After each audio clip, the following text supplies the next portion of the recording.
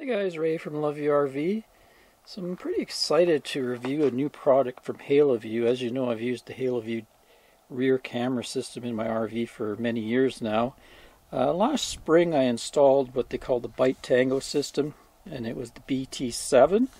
It had side view cameras on the RV and a rear camera and a big 7-inch display.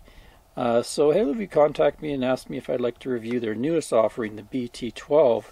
And it's actually quite different from any of the other camera models I've reviewed, being that we've got a 10-inch display and it's a touchscreen display and does a few other things besides being a rear view monitor for your RV. It actually has Carplay in it, or Android Auto. It's got voice command, touchscreen, and also goes through Wi-Fi. And of course it records like they all do, but it also has a forward-facing dash cam, so it's one rear camera for the back of your vehicle or your RV, and then also a forward-facing dash cam. So let's pull it apart out of the box and we'll see what we got, and then in this video I'm going to do the installation video and we'll do a quick test of it, and then I'll use it for a while and come back with my full review on it. If you're interested in any of the other Haloview reviews, I'll put links to those as well. Wow, that's quite the load of stuff.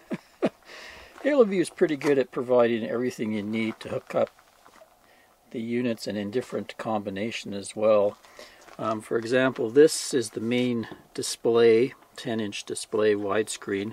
On the back you can see there's some straps there if you want to mount it to your rear view mirror, which is what I like to do, because I already have a GPS unit that sits on my dash and various other things, so I like to have this up out of the way. Glad to see that. But they also do have this funky thing that will suction cup to your window, and then the display can be put on that and then moved around, you know, with this accordion dealy here. And out of the back of the display we have front, rear camera, and power. Here's the rear camera. So that mounts on the back of the RV. Looks very similar to the one I've already mounted for the BT7 system. And then this is the new thing. This is the front-facing dash cam. So it looks much bigger than a lot of dash cams. To mount that somewhere out of the way. One good thing for me, at least, is they've included some plastic stuff here. They have one of those is a screen protector, but the other thing is a thing for mounting to the windshield, so that I'll be able to get the thing off easily again. When I'm done reviewing, I don't think I'll actually keep the dash cam, but I'm very interested in maybe this being my new system for the rear view monitor. We have different mounting things for the rear camera. Not sure what that one's for. Lots of antennas, wiring. There's a power filter there. And then this is interesting. This plugs into a 12-volt power socket on your dash. Connects the power. Has some antennas. So it looks like the display goes down, and these are the antennas that connect wirelessly to the camera. And there's some function buttons there as well. Well, looks like I'm going to have a lot of reading to do to see how this thing works, but I'm going to get it installed so we can fire it up and see what's going on with the display. Well, it's a pretty nice day in the desert, not much wind today. So I think I'm going to install the rear camera first. Well, I got some good weather. I'm going to replace the existing one from the BT7 system. I tried to pair it. I thought, well, they look like identical cameras. Maybe I could just pair it and use this one, but it didn't work out. Couldn't get it to pair, so I'm going to put in the one that was in the package. Now you can see I found power from an old system. I've had this junction box for quite a while. I have a cell booster there, and I've had cameras, so I drilled a hole in the roof and went down and found 12 volts and actually made a power socket just and a switch just for this camera. Most people though will probably use the marker lights. They'll run down here and hook the power ground to the marker light. That's why when they turn on their trailer lights, then the camera will come on. They say you don't want to put this too far down. They really like the camera above the roof line, but I haven't had any issues at all with the new system mounted right here. If you have a really long rig, mine's 30 feet, but some of the longer rigs, you can actually get an antenna extender, so it would hook onto your antenna, and then you could move it up, you know, further on the roof, so you'd kind of like a repeater. Anyway, I'm going to pop that off, and the cameras are basically identical. So I'll be able to just replace this one. There's just 4 screws, and it has a rubber mating gasket to keep water out. So we'll pull that off, put the new one on. See down there, red and black, some crimp connectors. So I'll just do the same with this camera's cord as well. Just pull this apart and put some more goop in there to reseal my junction box. There we go. It's just a crimper there and the provided crimps. Got a good connection. I've actually tried the display and the camera is working right now, so I'm ready to mount it. If you're wondering about this green wire, they use that as I think a trigger wire for like signals and stuff, or backups. So if you wanted to use this as a backup camera, you could have the trigger wire come on when you put the truck in reverse or the RV in reverse, but I won't be using that function. There we go, easy peasy. I'll just have to get some more Dicor goop, redo the seals on that. I should also mention you can magnetic mount cameras too if you want. That's what this is actually about. You put it on there and you can get a magnet and just stick the camera on. And you can also get battery packs. So you charge your battery pack and it's magnetic too, and you mount it somewhere that's metal and you can put your camera and your battery pack on while you're towing. But I'd rather have it permanently mounted myself.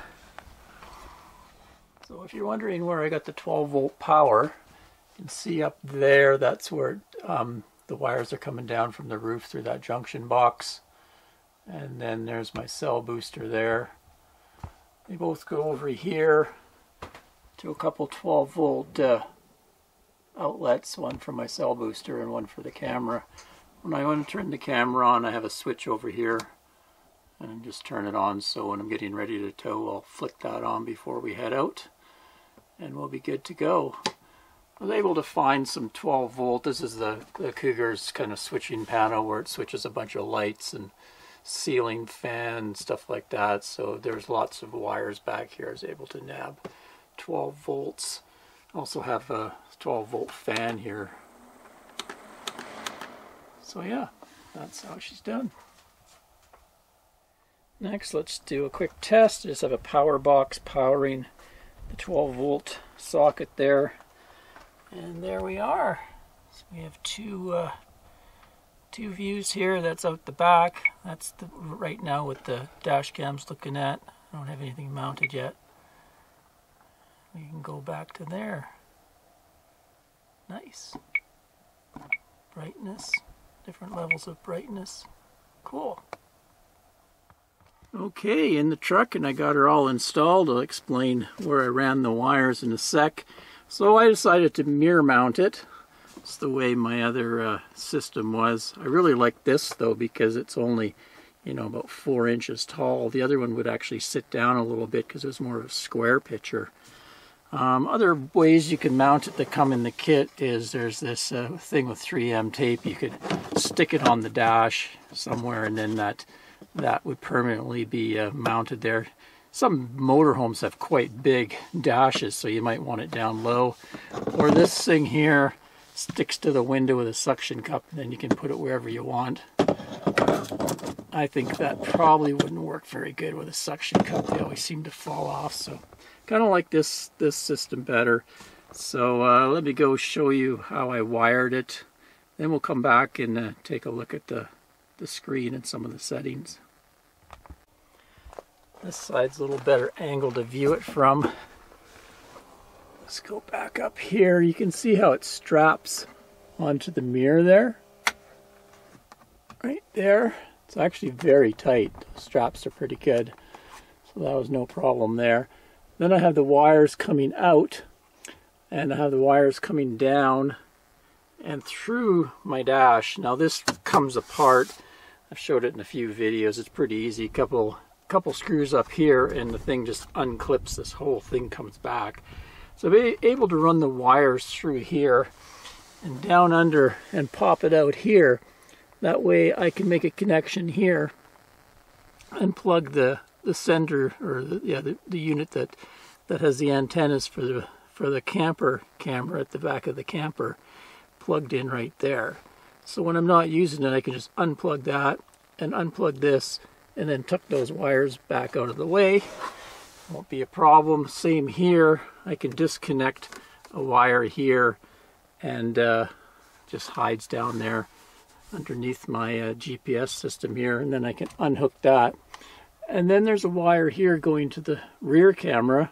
You can see it's just clipped there, so I can just unplug that and take all that off. So I had decided to put the actual dash cam portion of it. I came up with the idea to put it on my rear window. I think it'll be more handy for me because I'll be able to see out the back when I'm hooking up. One problem I've had where I've had the dash cam display up here, when I go to unhook, then it's blocking my view. But with this, it'll act like a rear view mirror for me when it's showing the rear camera. So that's kind of cool. So I just ran the wire along the headrest up there, and then along the door. Just the trim here, there's a channel. You can just tuck the wire on this truck. It's actually very easy to run things. Everything just hides behind the headliners. And then I mounted it right there. It's beside another dash cam system. And that's going to work out pretty good. So I decided to actually stick that right on the window permanently, because I'm going to use that for my rear view for hitching up. And then you could actually probably drive with it because it's wired. It's real time, so there's no lag to it at all. So it gives you a nice, really wide view out the back. And then it actually records and everything too. So yeah, pretty easy in this truck to wire it in and make it so I can unhook it, take it away, and just neatly tuck the wires away. So this screen isn't showing up very good with my camera, but it actually is way brighter than what the camera is showing, so it's kind of hard to do right now. I'll come back later on this evening, kind of in the evening light, so it'll be a little easier to see, and we'll go through the screen, some of the features of the screen, take a look at the Carplay thing and a few other things. Okay, light's a little better now. So I've turned it on. This is sort of the main screen. So if you want to see the cameras, you hit driving recorder and it brings up the display. Looks pretty good.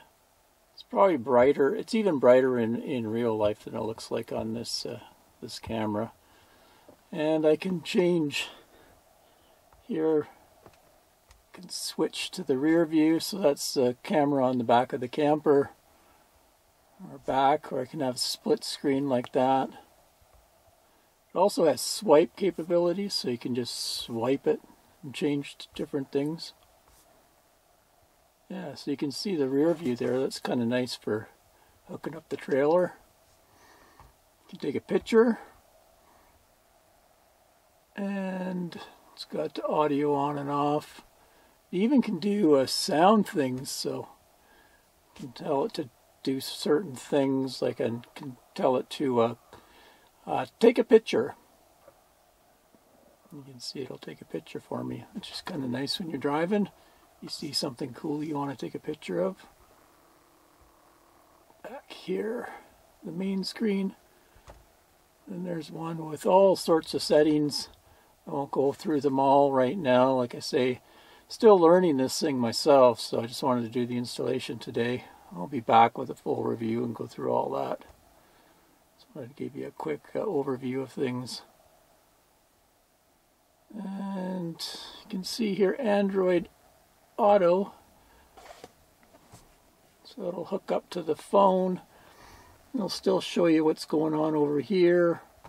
This is kind of cool. You can set it, if you set your maps, then you have the maps right in the rear view like that, but you can still have what's on the screen here. There we go. It's pretty cool, all right. Parking mode on. Like that. You can have different apps, podcasts, that sort of thing. Exit that. This will be what I mainly use it for, is the rear view, and it's recording also both those views. So that's kind of neat. Cool. So I'm going to use this probably at least a number of weeks, maybe a month.